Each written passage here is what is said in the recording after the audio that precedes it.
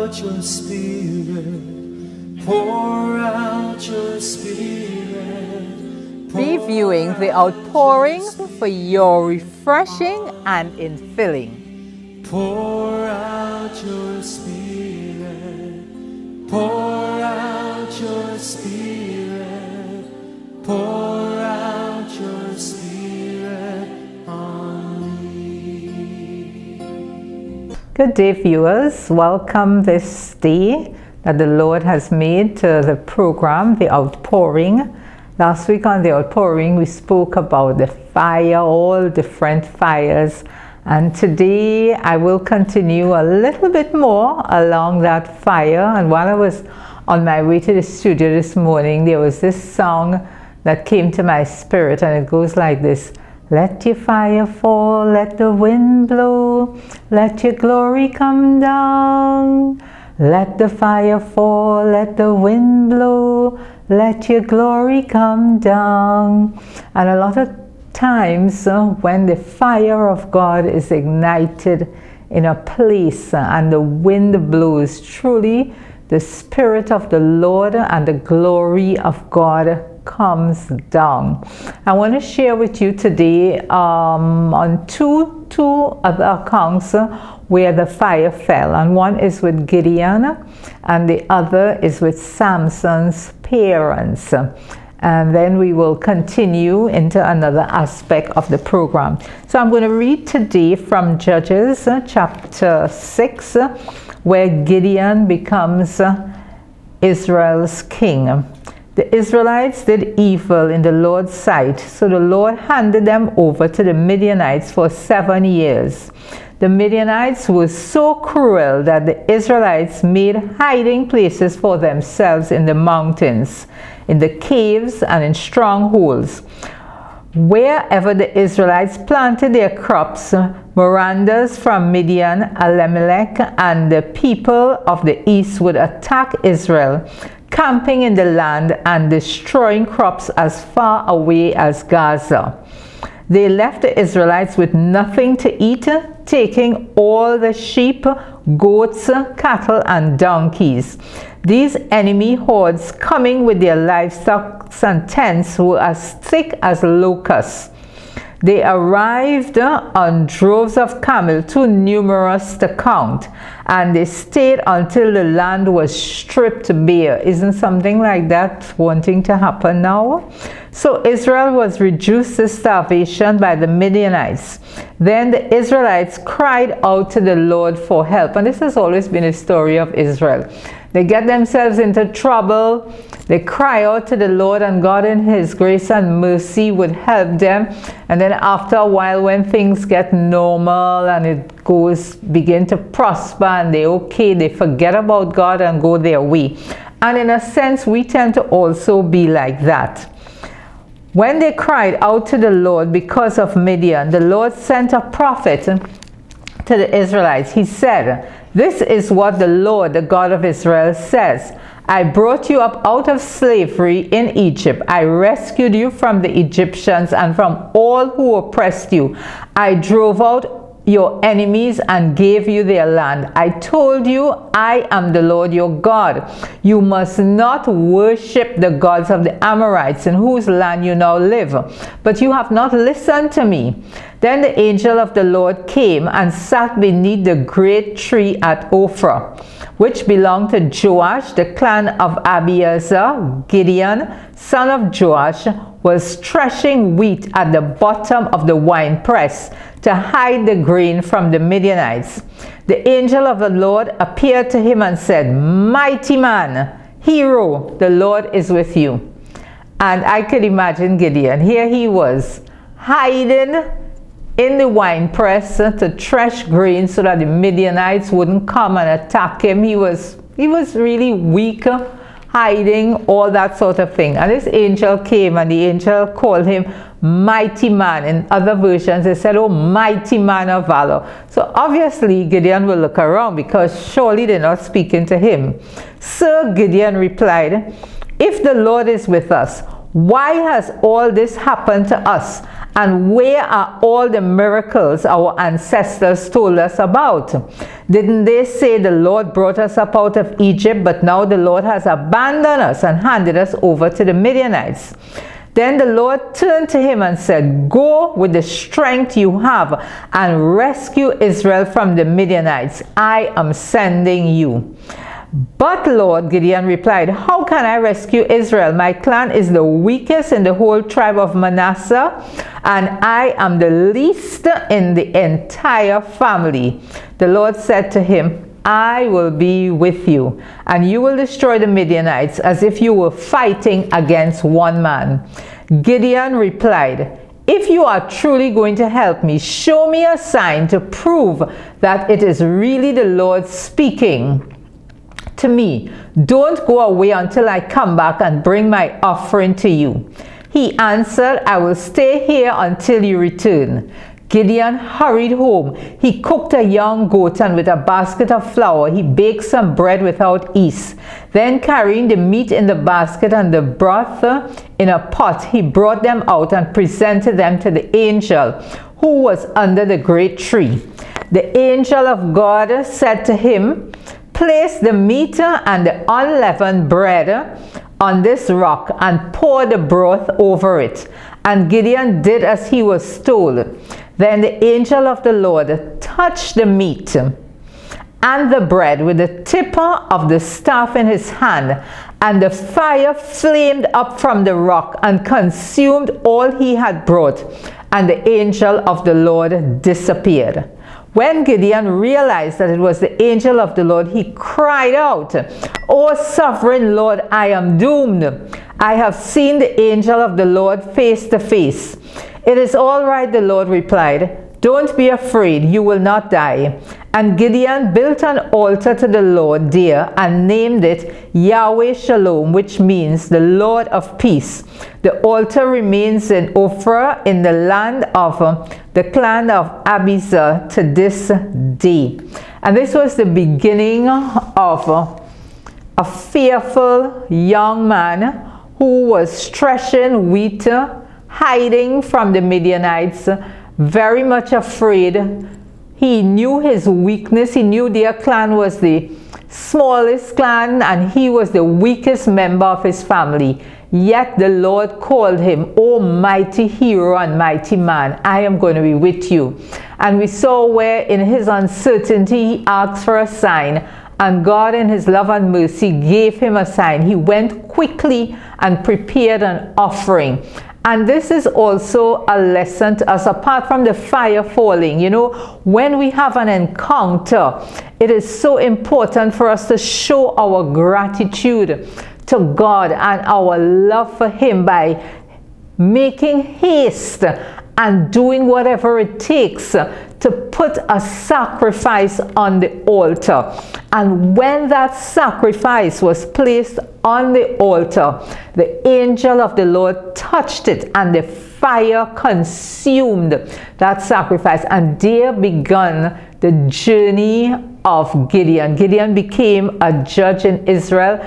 Gideon became such a mighty man of war. He even was the person that went to battle with, I think it was 30,000 or 20,000 men. And the Lord kept trimming down until it was 300. And Gideon won that battle with 300 men. And the Lord said that to him before. He said, you will fight and you will conquer the enemies as if the enemies are one man. And the end of Gideon, you can read it. You can read that account in the book of Judges. And Gideon even went on to have 70 sons, and he became the leader, the ruler, a great warrior, all because he obeyed the Lord. He made that sacrifice. He engaged in the word that the Lord gave to him. The fire fell, and the rest is history. There is yet another account of fire falling, and that is in the same book of Judges, chapter 13, and this has to do with Samson. Again, and if you read on your own from Judges 6, where we just read, right down to Judges 13, you would realize exactly what I said before. The Israelites, things became good with them, and then they started going astray from God. The enemies would oppress them, and they would cry out to God, and that has been the story. And again, the Israelites did evil in the Lord's sight, so the Lord handed them over to the Philistines, who oppressed them for 40 years. In those days, a man named Manoah from the tribe of Dan lived in the town of Zorah. His wife was unable to become pregnant, and they had no children. The angel of the Lord appeared to Manoah's wife and said, Even though you have been unable to have children, you would soon become pregnant and give birth to a son. So be careful. You must not drink wine or any other alcoholic drink, nor eat any forbidden food. You will become pregnant and give birth to a son, and his hair must never be cut, for he will be dedicated to God as a Nazirite from birth. He will begin to rescue Israel from the Philistines. The woman ran and told her husband, A man of God appeared to me. He looked like one of God's angels. Terrifying to see. I didn't ask where he was from, and he didn't tell me his name. But he told me, You will become pregnant and give birth to a son. You must not drink wine or any other alcoholic drink, nor eat any forbidden food, for your son will be dedicated to God as a Nazirite from the moment of his birth until the day of his death. Then Manoah prayed to the Lord, saying, Lord, please let the man of God come back to us again and give us more instructions about this son who is to be born. God answered Manoah's prayer, and the angel of God appeared once again to his wife as she was sitting in the field. But her husband Manoah was not with her. So she quickly ran and told her husband, The man who appeared to me the other day is here again. Manoah ran back with his wife and asked, Are you the man who spoke to my wife the other day? Yes, he replied, I am. So Manoah asked him, When your words come true, what kind of rules should govern the boy's life and work? The angel of the Lord replied, Be sure your wife follows the instructions I gave her. She must not eat grapes or raisins, drink wine or any other alcoholic drink, or eat any forbidden food. Then Manoah said to the angel of the Lord, Please stay here until we can prepare a young goat for you to eat. So we see again, they received the instructions, they received the word from the Lord, they had an encounter, and their response is to offer a sacrifice. So I'll just read that part again. Then Manoah said to the angel of the Lord, Please stay here until we can prepare a young goat for you to eat. I will stay, the angel of the Lord replied, but I will not eat anything. However, you may prepare a burnt offering as a sacrifice to the Lord. Manoah didn't realize it was the angel of the Lord.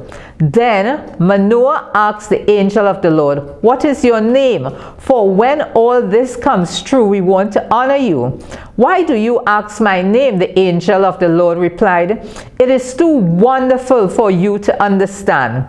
Then Manoah took a young goat and a grain offering and offered it on a rock as a sacrifice to the Lord. And as Manoah and his wife watched, the Lord did an amazing thing. As the flames from the altar shot up towards the sky, the angel of the Lord ascended in the fire.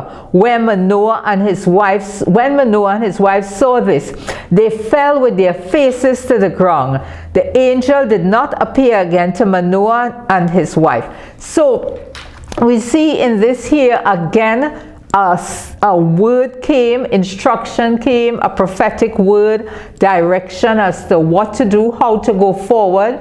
And in their obedience and in their love and their receiving of the word, they offered a sacrifice. And again, as in the last account with Gideon, we see as they prepare that sacrifice and put it on the altar, the fire was burning. Well, the fire didn't fall in this instance, but they lit the fire to offer a burnt offering. And then the angel of the Lord did wondrous and amazing things by dancing in that fire and ascending up to God. We may not in this dispensation build a physical altar with stones or wood or any such thing. We may not put a goat or a kid or bread or oil or any of those things on the altar. But God wants us to present ourselves as a living sacrifice. Jesus became the ultimate sacrifice. He became the lamb that was slain for us for our sins. And in so doing, we now, as citizens of that heavenly kingdom, it's our responsibility to offer sacrifices unto the Lord. Sacrifices of ourselves, sacrifices of even our finances, sacrifices of our time, sacrifices of our obedience on the altar for the Lord. And when we live that way and when we do such things, the fire of the Lord will fall and will consume those burnt offerings as we present ourselves. We must be persons on fire, literally on fire for the Lord. There is one more account I would like to share, and then we'll talk a little bit about the lion in you that needs to roar. And this account is with one of Gideon's sons, but I'll take it from Judges chapter 9, reading from verse 7. Jotham was one of, just to give you a little history of it, he was one of Gideon's 70 sons. And when they slew all the sons of Gideon, he remained, and Jotham gave them a parable. When Jotham heard about this, he climbed to the top of Mount Gerizim and shouted, "Listen to me, citizens of Shushan. Listen to me if you want God to listen to you. Once upon a time, the trees decided to choose a king. First, they said to the olive tree, 'Be our king.' But the olive tree refused, saying, 'Should I quit producing olive oil that blesses both God and people just to wave back and forth over the other trees?' So the olive tree said, 'I stayed in my lane. I doing what I was called to do.' Then they said to the fig tree, 'You be our king.' But the fig tree also refused, saying, 'Should I quit producing my sweet fruit just to wave back and forth over the trees?' Then they said to the grapevine, 'You be our king.' But the grapevine also refused, saying, 'Should I quit producing the wine that cheers both God and the people just to wave back and forth over the trees?' Then all the trees finally turned to the thorn bush and said, 'Come, you be our king.' And the thorn bush replied to the trees, 'If you truly want to make me your king, come and take shelter in my shade. If not, let fire come out from me and devour all the cedars of Lebanon.'" So we have three accounts there of fire in continuation of what we spoke about last week. And I want to begin to just whet your appetite a little bit for the next program that I am going to be doing. That's for next week's program. And that has to do with the lion on the inside of you. And we saw that example with Gideon. Gideon was acting like a sheep. Gideon was so afraid. He was so coward. He was hiding. He was everything but the lion. And when he received the word of the Lord and when the fire came, the lion on the inside of Gideon began to roar. And I want to let us know that Jesus in the Bible is referred to both as the Lamb of God that was slain, and he was meek, gentle, and all those attributes of the Lamb. Yet he is also referred to as the Lion of the tribe of Judah. And in total balance, Jesus knew exactly when to be that lamb being led to the slaughter, and also the great Lion of the tribe of Judah that will roar and that can roar.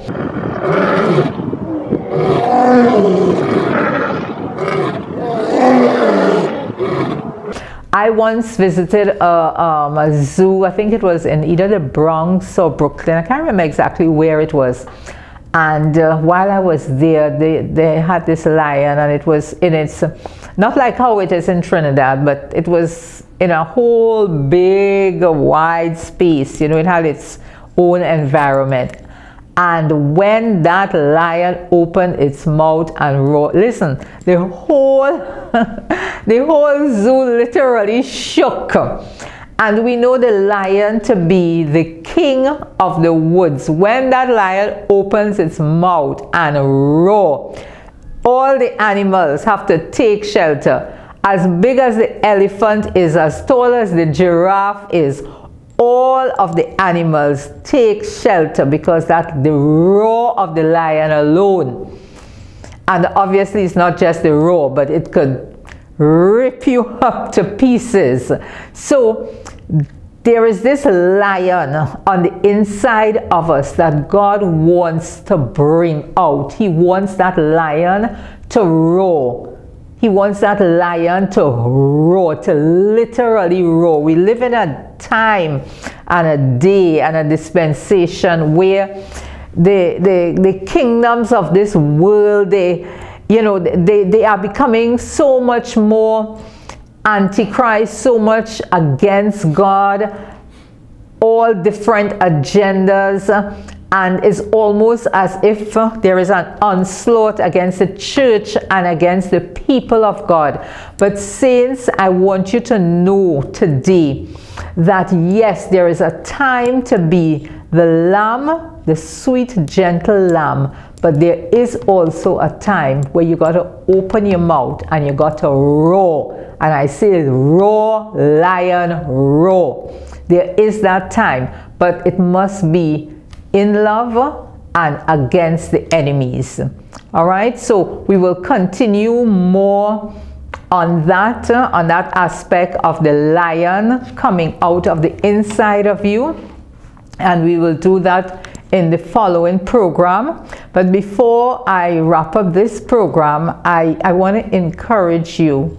We dealt a lot with different fires, and the Holy Spirit is represented at times as water or as a dove, but also the same Holy Spirit is represented as a fire, and God is that consuming fire.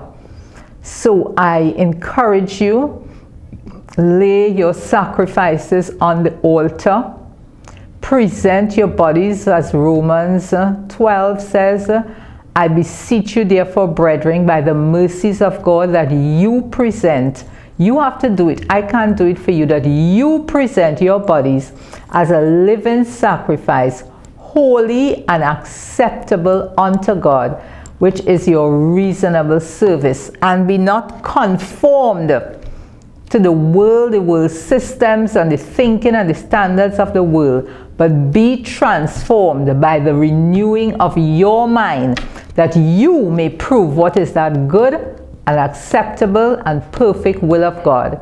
We saw Gideon, we saw Noah's son, Samson, and they all roared. They literally became what God ordained them to become, even though on the journey they had their setbacks.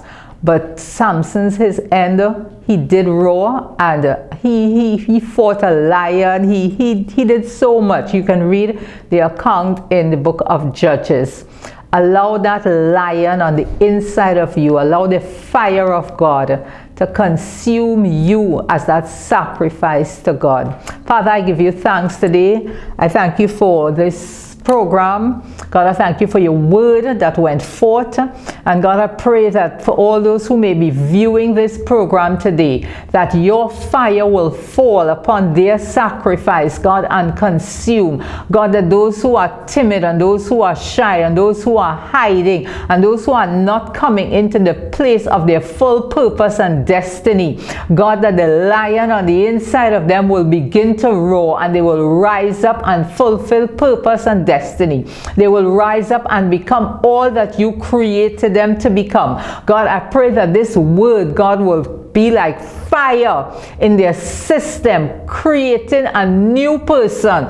God, that they will become, God, great like Gideon and great like Samson, oh Father, all to your honor, your glory, and your praise. For we have prayed in no other name but the mighty and precious name of Jesus, who is the Lamb of God, but yet the Lion of the tribe of Judah.